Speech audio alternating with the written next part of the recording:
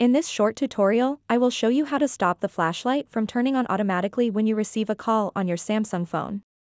Many users find it annoying when the flashlight suddenly activates during incoming calls, so I will guide you through the steps to disable this feature. To get started, swipe down from the top, just like this, and then tap on the gear icon at the top right corner of the screen. Once you are on the settings page, scroll down to the very bottom. Tap Accessibility. After that, tap Advanced Settings. And then tap Flash Notification.